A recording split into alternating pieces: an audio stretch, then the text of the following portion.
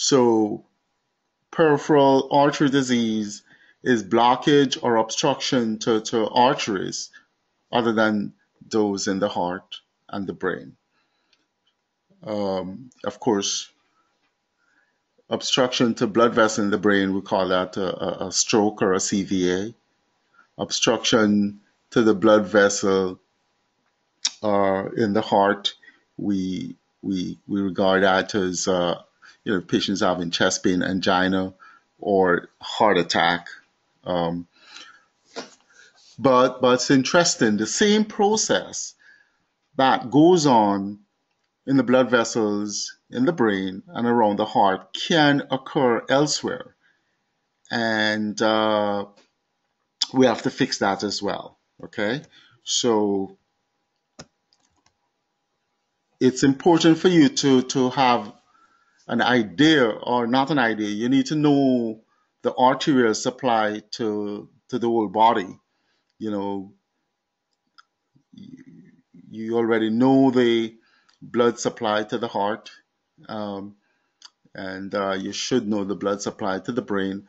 But when we talk about peripheral artery disease, we talk about the it's mainly arteries we're dealing with now, the arterial supply to all the other uh, organs and tissues except the brain and the heart.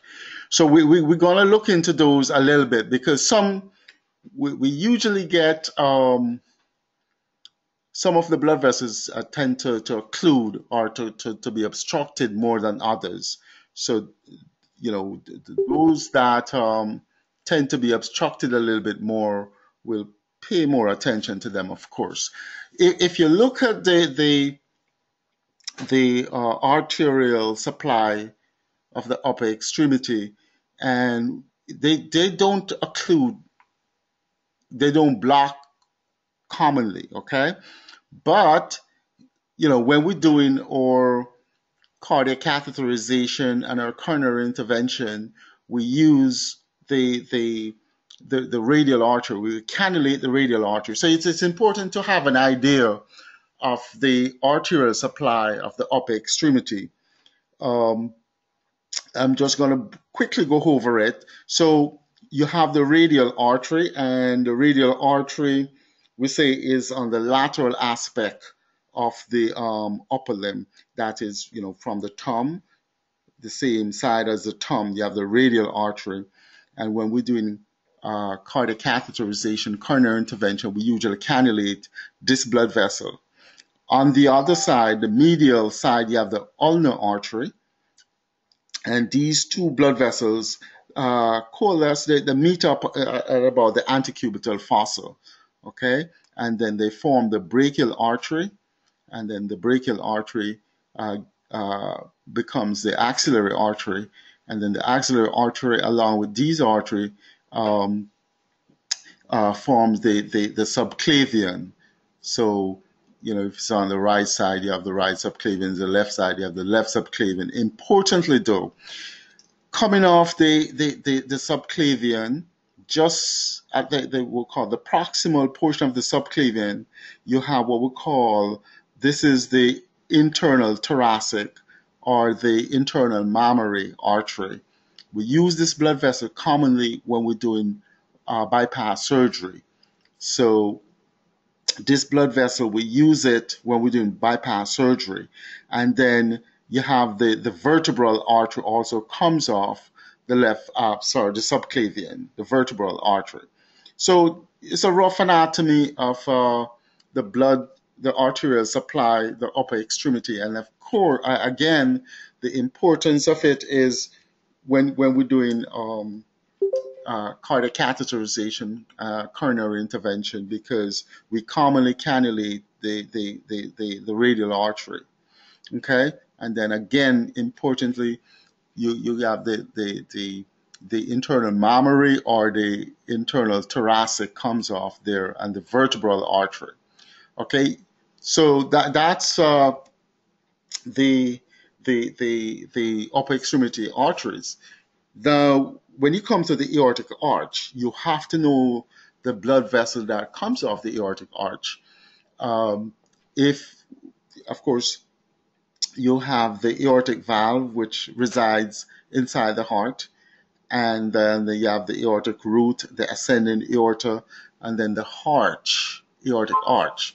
The first blood vessel that you get from the aortic arch is what we call the brachiocephalic, and then your brachiocephalic give rise to your right subclavian, and then you have the right common carotid right there. The the common carotid is going to divide into an internal and an external carotid. This the next blood vessel is what we call the arteria thyroides. It's not a consistent blood vessel, so we're not going to include it. But you have the left common carotid. That's not the next blood vessel, left common carotid, and then the left common carotid is going to divide into an internal carotid and an external carotid. And then you get your left subclavian. So the arch vessels, you have to know your arch vessels, okay? Because they can become occluded, not commonly, but they can become occluded.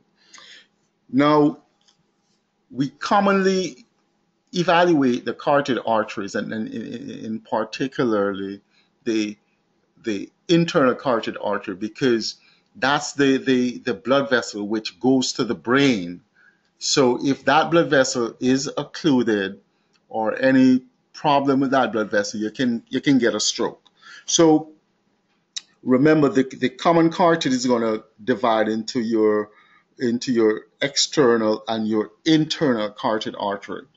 And these blood vessels are commonly evaluated when we assessing for when we assessing the carotid artery.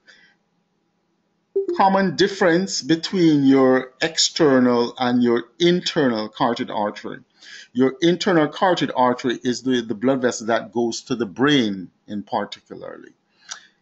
So there is no branch of these blood vessels other than when it gets to the brain, as opposed to your external carotid artery, where you have a lot of branches going to the face. Okay, so if you're asked to label these blood vessels as internal or external, the blood vessel that has the branches going to the face is your external. The internal carotid artery has no branch until it gets to the brain. Okay, your common carotid. So knowing the anatomy is very important if you're going to evaluate these blood vessels. So again, if you're looking, this is the left side, right side. On the right side, this is the aortic arch. Of course, this is your aortic arch. So you're going to have this is your brachiocephalic, and it gives rise to your right subclavian, then the common carotid, and then you're going to have your external and internal. The internal have no branch until it gets to the brain. And then on the left side, the anatomy is a little bit different. You have your left common carotid artery, and then it divides into your internal carotid, your external carotid. Remember, the internal carotid have no branches in the face until you get to the brain. The external is the one that have the branches. And then you have your left subclavian. Coming off your left subclavian, you have your left vertebral. The vertebral artery goes into the brain. And then just, on the opposite side, you're going to have your internal mammary or thoracic, internal thoracic. So you have to know the anatomy of the branch vessels of the aorta. Now we come to the lower extremity. And of course, the aorta, you have a thoracic aorta and you have an abdominal aorta. The diaphragm divides the aorta into thoracic and abdominal. The abdominal aorta comes straight down and it divides, okay? The abdominal aorta divides in its lowermost course to give you the common, if we were talking about the right side, or anyway, you have the common iliac. So the abdominal aorta is going to give rise to the iliac arteries. So you have your common iliac artery. Your common iliac artery is going to divide into an external iliac and an internal iliac. The internal iliac is relatively small, okay, and it courses into the pelvis, whereas your external iliac is going to come down. You have a ligament right here. We call this the inguinal ligament. This is a ligament we call the inguinal ligament. Once your external iliac courses under the inguinal ligament, it becomes the femoral artery. Okay, you have the femoral artery, and then the femoral artery divides into a deep femoral artery, and then you have a superficial femoral artery. So it comes straight down, and just at the back of the leg, where you have the knee, just at the back of the knee, it divides. You get what we call a popliteal. Okay, so it becomes a popliteal artery, and in the leg itself, it divides into three branches, and we'll just look at that. So again, the abdominal aorta gives rise to the common iliac. The common iliac that gives you your internal iliac, your external iliac. Just as it passed through the inguinal ligament, it becomes the common femoral artery. And that common femoral artery divides into a deep femoral, and then you have the superficial femoral artery. Superficial femoral artery is commonly occluded and needs some type of intervention. So just behind the knee, it gives rise to what we call the popliteal artery. And then you have further division. We have the anterior tibial, your posterior tibial, and your peroneal. Your anterior tibial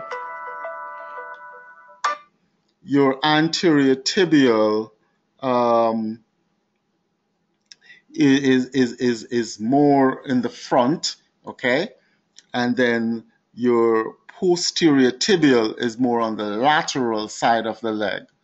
The posterior tibial is more on the lateral side, and the peroneal is more on the posterior tibial is more in the medial, and the peroneal is more in the lateral.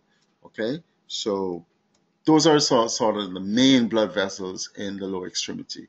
Again, right common carotid, right external, just as you course under the inguinal ligament, you have the right femoral, you have the deep, and you have the superficial, then the peroneal, the popliteal, right, just at the knee, at the back side of the knee, okay? Then you're going to have your anterior tibial, which I would say run anterior in the front. The peroneal is more on the lateral aspect of the leg, and then the posterior tibial is more on the medial aspect. So those are some of the blood vessels. We're going to look at the aorta and its branches in a little bit more detail at another time. We'll look at the thoracic aorta and the abdominal aorta. We're going to separate those out because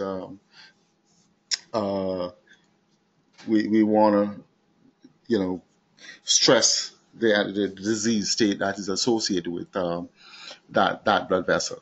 Now, when we talk about peripheral artery disease, what exactly we're talking about? You have blockage of the blood vessel, other than blood vessels around the heart and the brain, and then how the patient presents.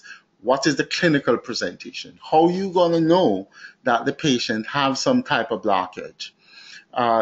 So we usually talk about the 5 P's, okay? Patients with peripheral artery disease, if they're symptomatic, they will have, one or more of the 5 P's. We talk about pain. Once you block the blood vessel, the area that's not getting any blood supply is going to let you know, because the patient is going to have pain. Pulselessness, because remember the The pulse is due to arterial flow in the arteries. So if there's no flow or reduced flow in the arteries, you might get a decreased pulse or no pulse at all. So pulselessness. Pallor.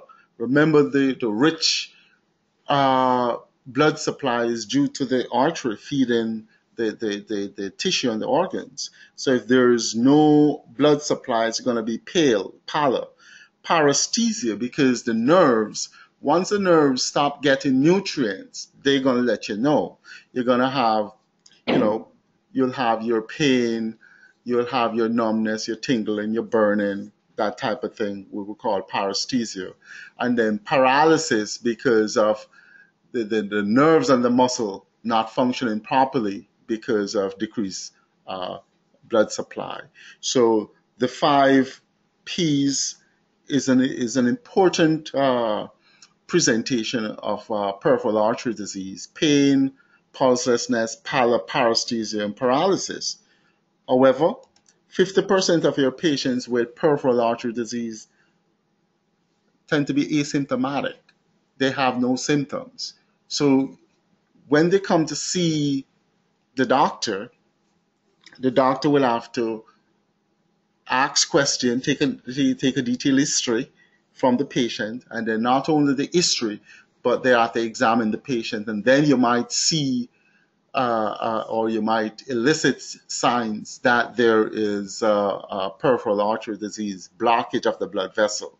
You know, you might have decreased pulse, you might have an ulcer, you might have pallor, you might have coldness when you examine the extremity, it might be very cold. So the history and the examination is also very important. Okay. So again, 50% of patients with peripheral artery disease are going to be asymptomatic. And then about 15% of your patients will have your typical claudication. And claudication is for the lower extremity. When the patient walk, because there's not enough blood supply, they'll have pain. And the pain is usually in the, if it's if it's above the knee, they'll present with claudication, pain in the calves when they walk. You can also have claudication in the buttocks if the blockage is higher up, say the iliac or even above in the aorta. So they have pain in the buttocks. So claudication is pain or discomfort when the patient ambulates, and then you may have atypical leg pain. They may have burning or some other thing. Uh, in a very small percentage of the patient, the clinical presentation is what we call critical limb ischemia, pulselessness, pain, severe pain, pallor. These are patients who need attention immediately, and the vascular surgeon or whoever does the evaluation of these patients have to come in and see the patient immediately, lest they'll lose the limb or extremity. So the risk factors, what are conditions that predispose one for peripheral artery disease? Of course, the same thing that predispose them to heart attacks: smoking, hypertension, diabetes mellitus, dyslipidemia, and a family history. Family history suggests it's a genetic process. But these are the common risk factors that predispose one to peripheral artery disease and coronary artery disease as well. And when we say risk factors, it will give rise to what we call the atherosclerotic plaque. In a small percentage of patients, you'll have vascular spasm. The blood vessel will go into spasm and clamp down, and the patient will have, symptoms related to the blood vessel closing off. Your pain, your pallor, pulselessness, all of that type of thing. But the majority, 99% of your patients are going to present with atherosclerotic plaque. And what is atherosclerotic plaque? So your normal artery, if you were to cut it and look at it in cross section, looks like this smooth lumen. We usually talk about the three walls. You have your intima, your media, and your adventitia. Okay, your intima is just below your endothelium, and then your media is the muscle layer, and then the adventitia is the outer layer. When you develop atherosclerotic plaque, the lumen or the opening in the blood vessel is compromised. It is reduced. Okay, so this buildup right here is what we call the atherosclerotic plaque. Okay, so this buildup is the atherosclerotic plaque, and you can see, you know, so what is the atherosclerotic plaque? So we think your atherosclerotic plaque forms when your bad cholesterol, the LDL cholesterol, becomes oxidized. If the LDL cholesterol becomes oxidized, it is readily taken up into the arterial wall. And this is now engulfed by macrophage. These are some cells inside the media, um, the middle layer of the muscle wall, the media. So these macrophages eats up the oxidized LDL, which is the bad cholesterol, and they form these foam cells. And the foam cells gradually increase in size to give you these plaques. Okay, so these are outpouching or buildup in the arterial wall. So the LDL, the bad cholesterol, becomes oxidized, taken up into the wall of the artery, and macrophages are attracted to these oxidized LDL, and they eat them up and form foam cells. Foam cells give rise to the plaque. So over time, of course, your normal artery with a small amount of plaque and then severe. Over time, these plaques get larger and larger and larger, and they they will obstruct the blood flow. They will obstruct the flow of blood through these arteries, and then the patient will have the symptoms related to reduced blood flow. Again, your normal LT artery, consider the red blood cell flowing through the artery. Then you have a small plaque, a process as we described before. Then as the plaque gets larger, it obstructs blood flow. Then the patients will complain of claudication and stuff like that. But you can have an acute, abrupt process where the plaque ruptures. If the plaque ruptures, it leaks out this gooey material which causes blood to clot readily on top of the plaque. So you're getting what we call an acute occlusion or an abrupt occlusion. So when the plaque ruptures, blood clots in it and you get complete occlusion of the blood vessel. And that is when the patient will present with critical limb ischemia, no pulse, very cold, extreme pain. Okay, so some type of intervention need to be done.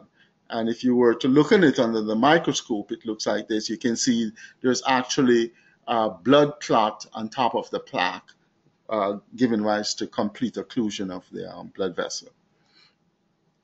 So how do we classify these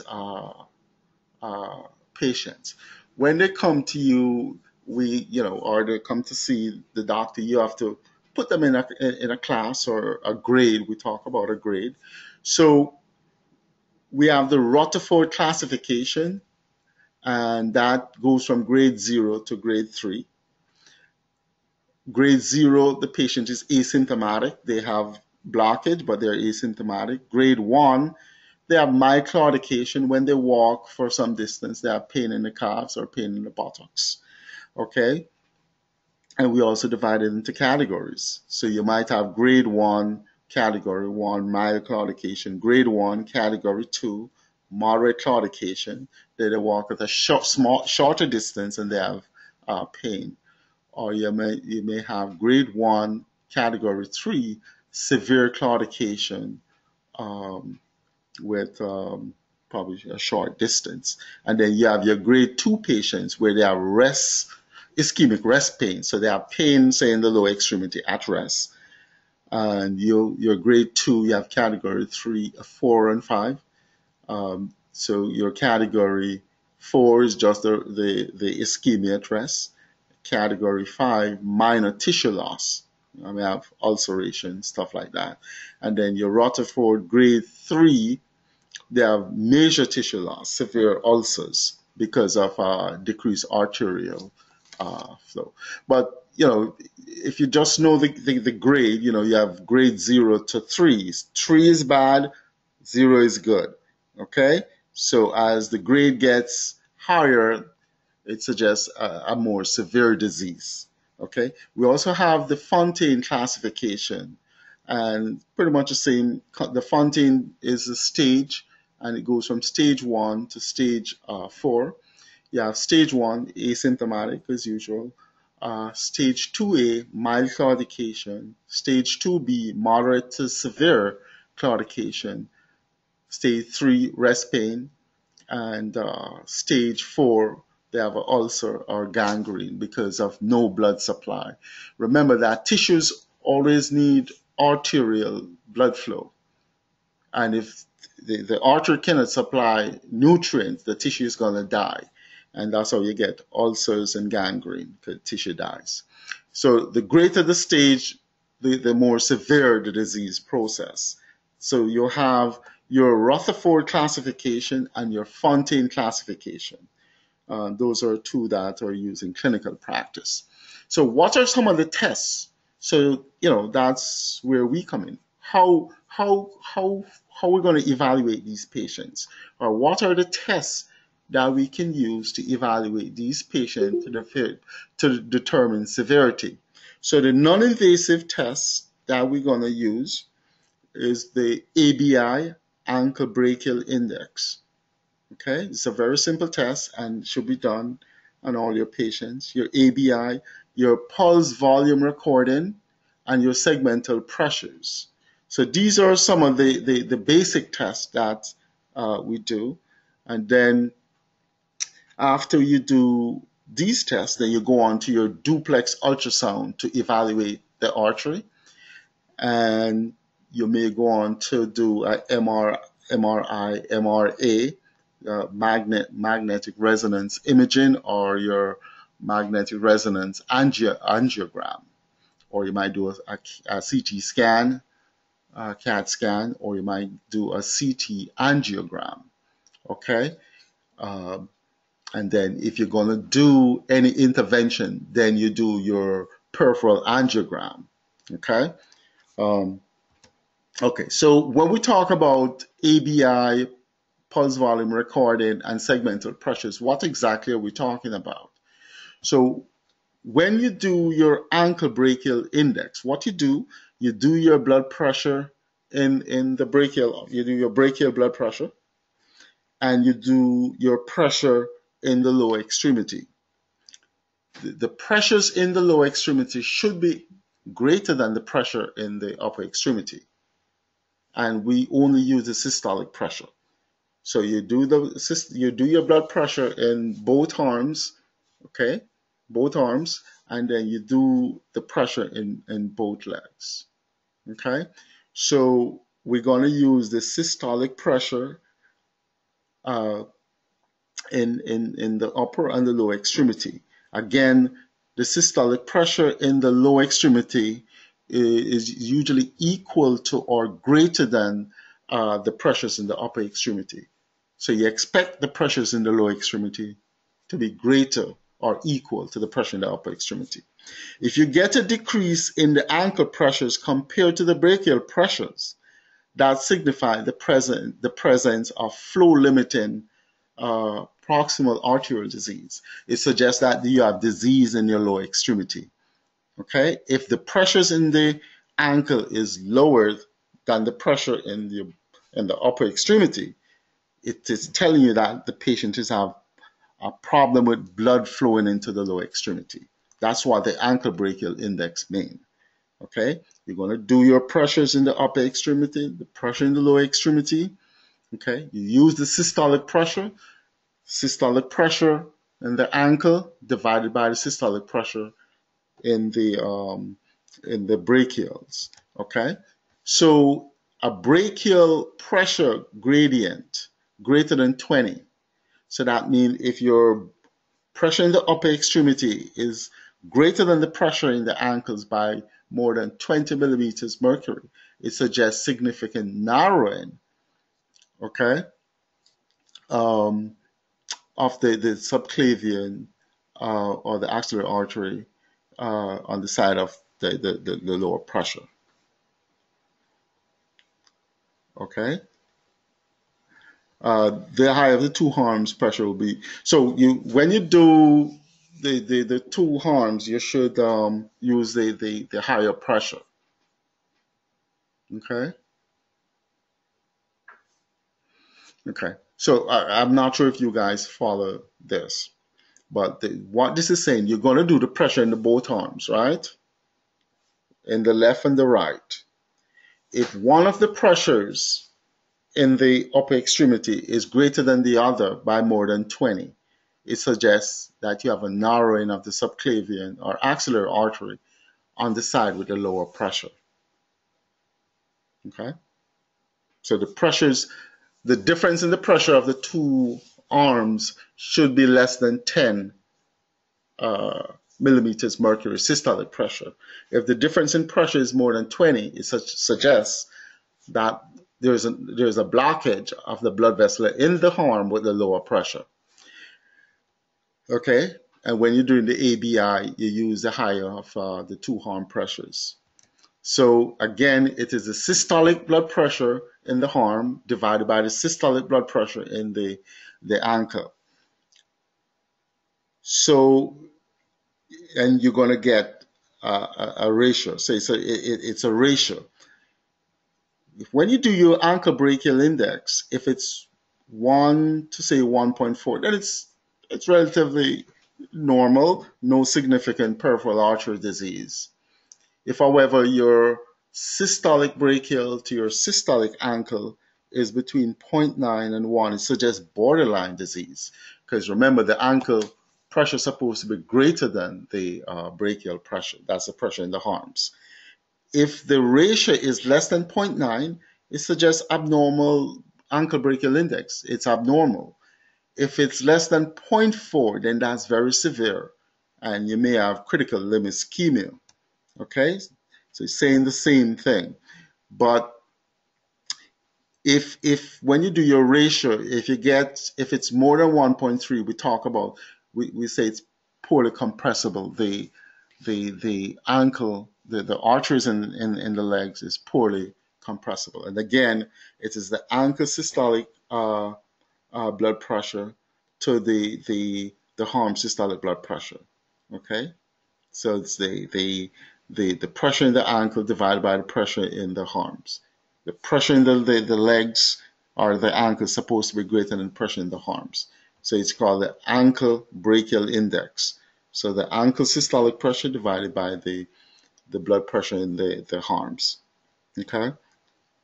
So 0.9 to 1.3 is normal, and up to 0.9, roughly about 0.9 to 1 to or 0.9 to 1 is mildly abnormal. Moderate is 0.4 to 0.69, and then severe if it's less than 0.4. Okay. So this is a simple test that once you suspect that the patient have peripheral artery disease, this is a simple test that should be done. Your ankle brachial index. You take the blood pressure in the arm, the blood pressure in the legs, the blood pressure, the ratio, the ABI is the ratio of the leg pressures, the systolic pressure. Systolic pressures in the legs divided by the systolic pressure in the arms, ankle brachial index. Okay, 0.9 to 1.3 is normal, 0.7 to 0.9 suggests mild disease, 0.4 to 0.69 suggests moderate disease, and less than 0.4 suggests severe disease. Okay, So the ankle brachial index, relatively simple. Now the pulse volume recording, and when we do these tests, we have it looks like a series of blood pressure cuffs on the lower extremity at different levels. And in addition to doing because at each level you're going to do the pressure. All the pressures in the lower extremity should be greater than the pressures in the upper extremity. Okay? So at each level, you're going to do, even though, we call it ABI, but it's different levels in the lower extremity. It's not really the ankle, but, we go all the way down to the ankle. You're going to do the pressures. And it also gives you what we call a pulse volume recording. It looks like a Doppler signal, and it's, if you can call it a Doppler signal. So your normal signal should look somewhat like this. You have a systolic pressure, you have a diastolic pressure, and you have a dicrotic notch. Okay? So this is what a normal signal looks like. This is what your normal signal looks like, okay? You have your systolic, and you have your diastolic, your dicrotic notch, okay? Once you start getting disease, then you'll lose your dicrotic notch, okay? The amplitude is going to be less, reduced.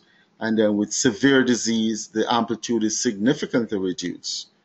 You can also have something looking like this, okay? Reduced amplitude, loss of the dicrotic notch, okay? You can also have reduced amplitude, prolongation of the pulse, and then you can have what look like a flat line, severe. So this is normal. So you have to know what the normal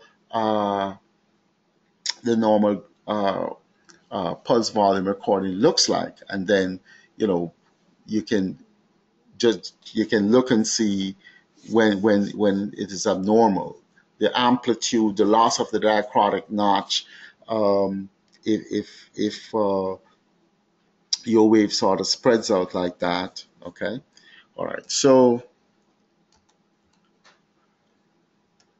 this is what I meant by, so you're going to have cuffs at all different levels. So you're going to have your cuffs at all different levels. But when you do your ankle brachial index, you'll have your lower cuff and you have your cuff on the arm.